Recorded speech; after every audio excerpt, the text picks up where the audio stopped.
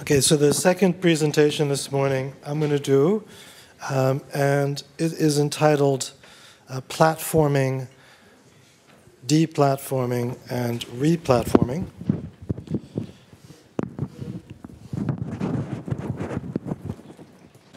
And what I want to show you is a project that I did with some people who are actually here today in this room. We did this project at the University of Bologna, at the Institute for Advanced Studies. And what it is about is concerns the idea of deplatforming. Extremists around the world are increasingly being thrown off of social media.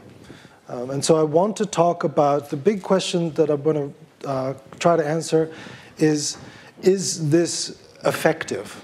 Is it good? Is it good for the platforms? For who does it benefit? Is it good for the platforms? Is it good for the extremists? Is it good for the internet? Is it good for society at large? So these are very large questions, and I'm going to try to address them and give some sort of partial answers. So this talk has three parts to it. One concerns the turn to the right online more generally. This is what I call platforming, and it's the idea of how extremist internet celebrities are made. Then subsequently, once they have become extremist internet celebrities, a lot of them recently were deplatformed, and I want to talk a little bit about that. And then I want to talk about their migration paths, where they went to, and then how to map an alternative social media ecology. And I'll talk a little bit about that as well in terms of replatforming.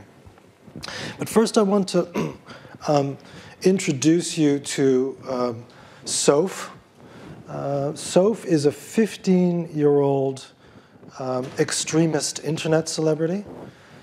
She had a YouTube channel which had about 997 million, no, what was it? Oh yeah, no, sorry. So nearly a million subscribers, so she was really popular. And she also had a Twitter account as well that she didn't use as much, but she was basically a YouTuber. And I want to show you a video, I hope I can play it, that actually got her deplatformed. One second.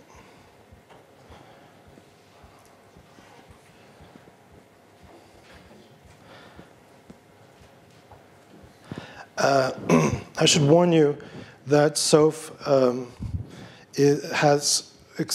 uses quite disconcerting language. Looking to provoke a fight-or-flight reaction from people as you walk down the street. This is her merchandise to start off with. Expression on your parents' faces when they open your bedroom door to give you food? Get merch from Soph's De-Radicalization Mart for used souvenirs coming straight out of Little St. James Island. 25 bucks a pop. Go to bonfire.com/store/Soph, prepare your squibs and decorated guns, and make sure to blame me in your manifesto. Buy Soph. Now back to the video. Unfortunately, as you know, last month was Pride, which meant we all had to endure 30 days of AIDS-carrying pedophile victims patting themselves on the back for their lifestyles. I had an especially hard time considering I live in California, where there was a puddle of disease load waiting for me whenever I dared to step out of my house. However, there is a silver lining to this cloud of airborne herpes, a learning experience to be derived from that month-long fudge packing fest. As I'm sure my highly observant audience has noticed, the LGBT community is keen on accusing any and all critics of homophobia. It's obviously a tactic to effectively divert attention from the rates of STDs and pederasty involving homosexuals, but I think that the term phobic was picked for reasons more Machiavellian than you'd expect. I think they frame their opposition as fearful as opposed to anything else because that's what they want them to be. As Machiavelli said, it's better to be feared than to be loved. And whether you agree with that statement or not, I think it's safe to say that militant homosexuals agree with it out of necessity. Most of them are hedonists.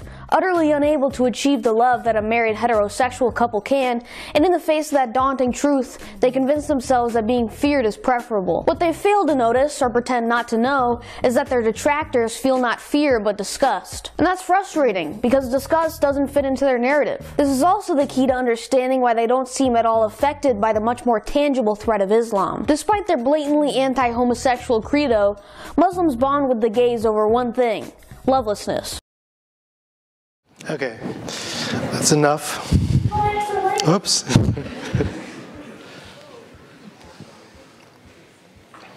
Let's make sure we close that window.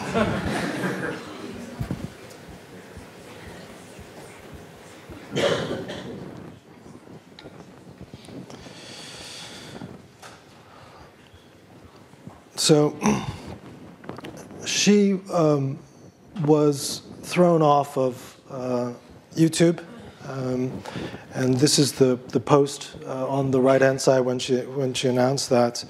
And when you go to YouTube now and click on the Pride and Prejudice link for the video, this is what you get, and this is what you're increasingly getting on YouTube for this kind of content. That was a case. I mean, this is Facebook's terms. YouTube has different ones, but people are being deplatformed. These extremists are being platformed because they are this sort of new category that Facebook put forward, and this is the notion of the dangerous individual. And the dangerous individual is one who has a bunch of things, but one is that they are leading campaigns of sort of organized hate. So this is largely the rationale that's given by the platforms. So when in May 2019 there were a sort of series of deplatformings on Facebook in particular, but also on other social media platforms. What one read both on the extremist pages on Facebook, which the announcement came about a half an hour before they were actually thrown off. So they all sort of announced where they were going to, and so they announced that they were moving. A lot of them, in particular, were moving to Telegram. And it's an interesting piece of software, Telegram. It was founded by the same developers who created VKontakte, the Russian social media platform, and they were threatened by the Russian state and went into hiding, and so they were also using this particular software, that's messaging, as a means by which to show that they can do secure messaging. So they got an interesting reputation. Telegram is a very interesting object of study. It is for what some of my colleagues here have called both for masked as well as public-facing users. So it's sort of the opposite of Facebook. Facebook is a sort of social media platform first, and a sort of messaging with Messenger second. This is the other way around. It's a messaging platform first, and a sort of social network secondly. On Telegram, you can build a following. So you can have public channels, and these public channels can have a very large numbers of subscribers. So this is how the celebrities, the extremist internet celebrities, were sort of in some ways planning on using Telegram. It also enables what I like to call private sociality. So you can be social in private. So this is a little bit different from the idea that was put forward by some scholars about how people use Facebook and how public-facing users use it. This idea of social privacy. So you can have private sociality there. So what we did is in this particular case, we considered whether we wanted to do a kind of datafied digital ethnography or a kind of digital methods project, we decided that we could scrape Telegram. It's interesting when beginning to study the alternative social media platforms. These platforms are quite open for researchers. And so when we follow the extremists there, we move into a space which is not as locked down. So that was sort of interesting. So we built the Telegram scraper into a piece of software which will also be part of one of the tutorials today into Forcat. In order to study deplatforming. So what is it?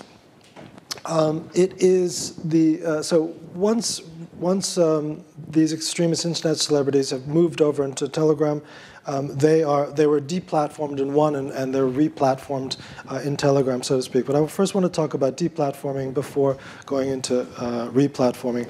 So deplatforming is this idea of denying access to particular users, especially extremist internet celebrities these days, but also others, in order to hold these dangerous individuals accountable. It's also oftentimes met with this idea that you're also denying their capacity to express opinion. So this is a part of the debate about deplatforming. And the question is the extent to which people consider it to work or not work. And these are the points that are oftentimes made of why deplatforming doesn't work. So it supposedly draws attention to materials that are suppressed. So it gives them, makes them more interesting because it strengthens the convictions of the followers. It creates an aura around forbidden people and ideas. And most famously, I think, is that we are concerned that social media companies will become sort of arbiters of speech, that they will be the ones who decide.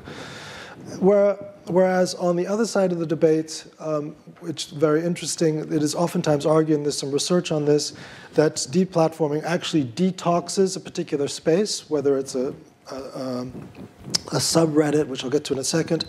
Other people argue that it detoxes the platform because the users do not migrate internally; they're gone.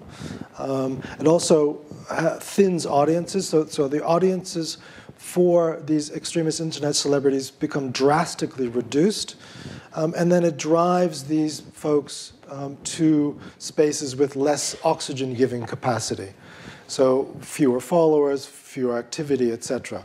So we decided to actually look into these arguments quite specifically and try to operationalize them and turn them into actual questions. And so what we did is a number of things to try to answer these questions. So does deplatforming actually thin audiences? Are extremists actually driven to spaces with less oxygen-giving capacity? Or is there oxygen-giving capacity in these spaces like Gab, etc.? Do they become more offensive? So in their own echo chambers, do they become even more extremist? Or do they mellow?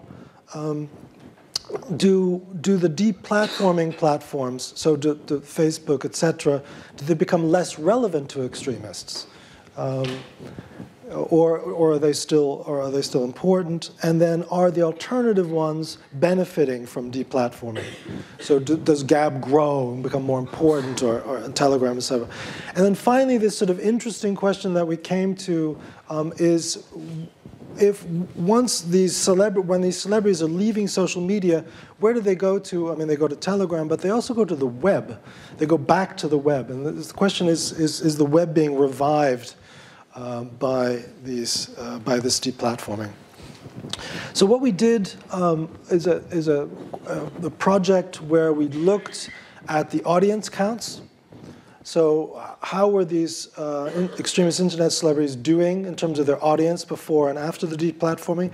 We looked at the oxygen-giving capacity through activity measures on Telegram. So how frequently were they posting, etc.? What were they getting a lot of views? We looked at whether their language was becoming more extremist. We did this by using a sort of a hate database, a language database or a lexicon called hatebase.org.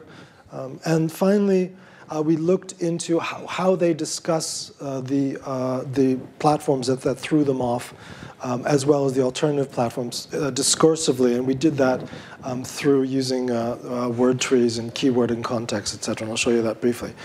So does deplatforming thin audiences? The answer to this is yes, and quite massively. So we saw a steep reduction in audience numbers overall for about 15 extremist internet celebrities. So before, where they had quite a large audiences on, especially on YouTube, but also on Twitter and Instagram, when they moved to the alternatives, Gab, Telegram, BitChute, Minds, etc., their audience counts really dropped off.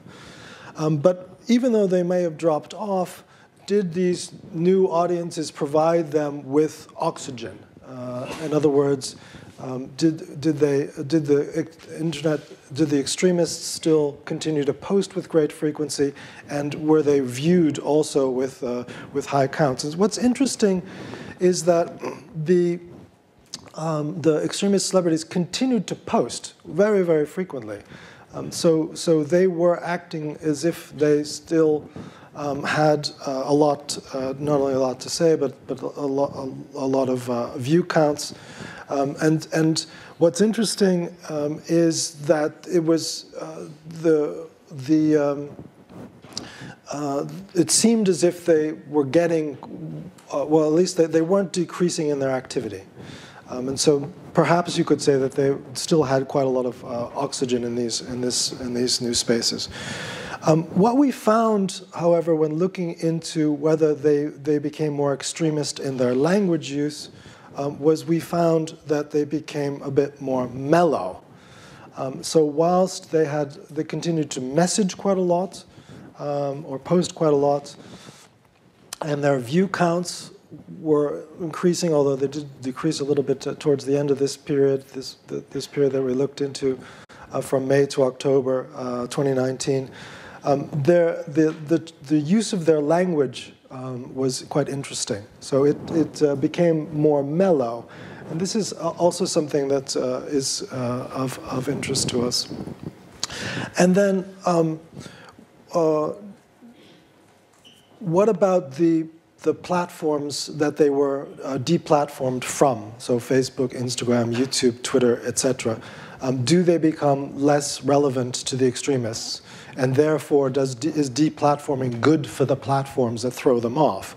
Well, what we found that was very interesting to us was that Facebook and Instagram suddenly were not linked to very often, or they weren't mentioned.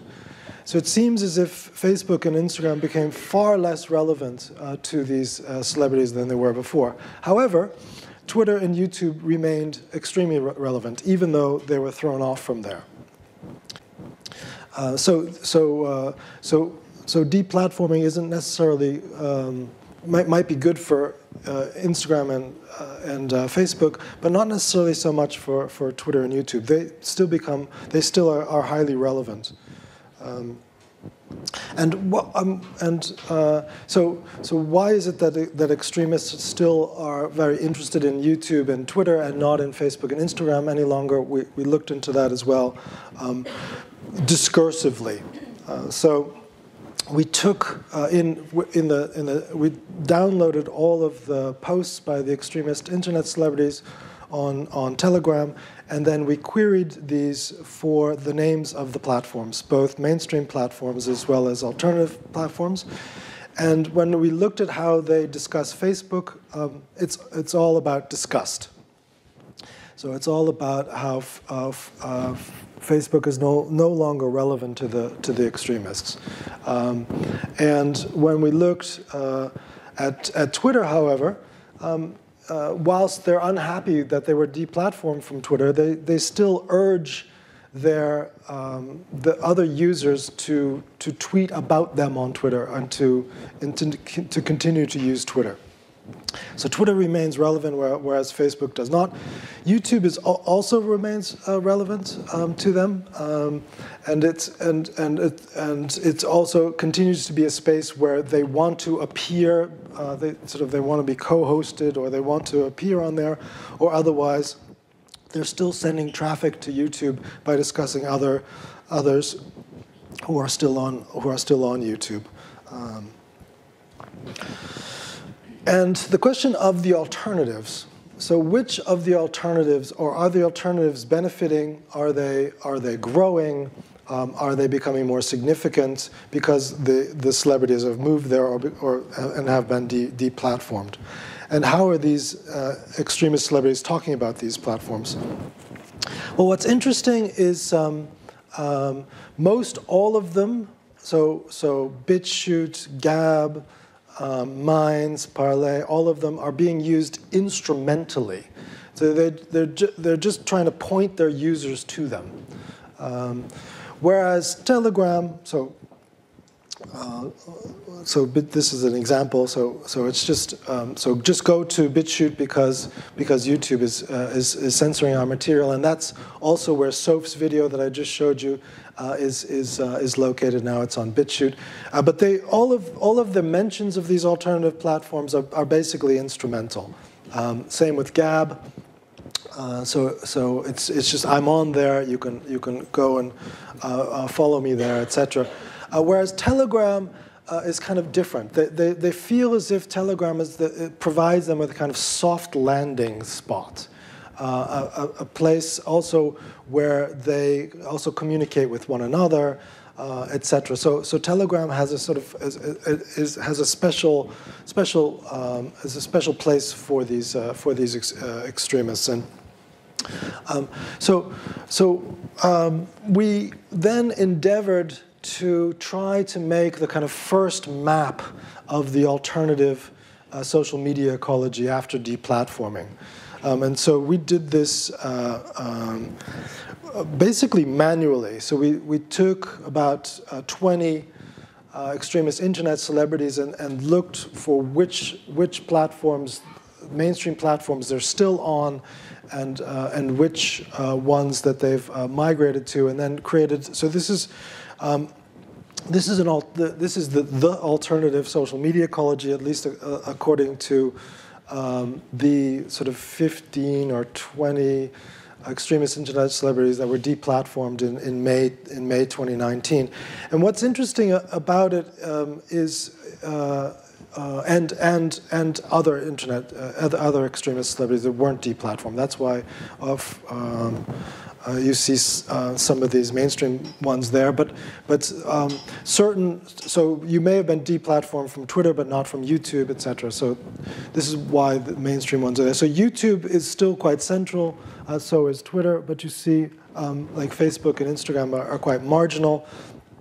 You also see that the Telegram, BitChute, Minds, Gab, they're quite central. But also you see personal websites as also being quite central. So this led us to the sort of strange thought of ironically, so if social media killed the web when they deplatform extremist internet celebrities, and these celebrities sort of go elsewhere. They're now going back to the web, in some sense, reviving it. I just want to conclude with Milo. He's quite a famous sort of alt-light character, and he has a lot to say about various platforms after he's been deplatformed from Twitter and Facebook and Instagram. So he is not happy in this new space, in this new alternative social media ecology. He can't put food on the table. He talks about Gab as relentlessly, exhaustingly hostile and jam-packed full of teen racists. He talks about Parler as zero interaction, no one is there. He talks about Telegram as a wasteland. he says that he might have to leave social media altogether. So this is to some sort of quite hard evidence that deplatforming in some sense works or is effective. We looked at it, of course, more empirically, but the larger question of whether it's good for, so it might be good for certain platforms. So it appears to be good for Instagram and Facebook, not necessarily so good for YouTube and Twitter. It's not that good for the alternative social media platforms, with the one exception of Telegram, at least according to our empirical work. But does it benefit society at large? This is something that we didn't get into. We discussed so-called cancel culture and the extent to which this canceling of extremist celebrities by social media companies, like the canceling of a television program, whether such cancel cultures is good for society or not, we left that larger question open. So in some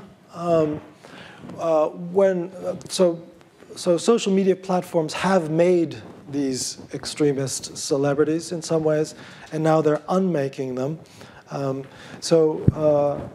it seems to be, as I mentioned before, it seems to be effective for certain of these mainstream social media platforms, and not for others.